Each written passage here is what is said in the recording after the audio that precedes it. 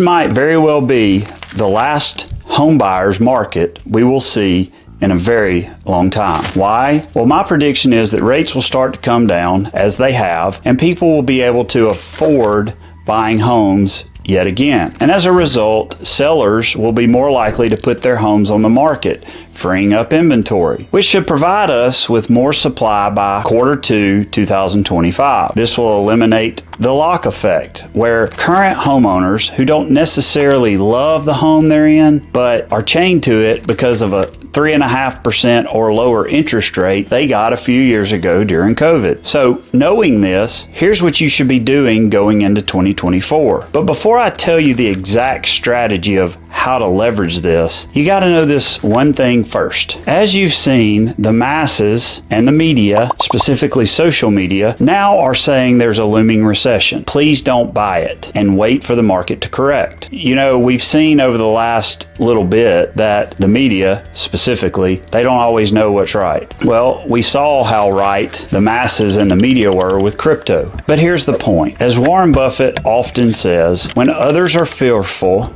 be greedy. So here's how you want to be thinking and navigating instead. Negotiate a little less than asking. Take advantage of seller credits to reduce closing costs. Or do one that is one of my favorites, consider a 2-1 rate buy down program. All of these will help you get a better deal.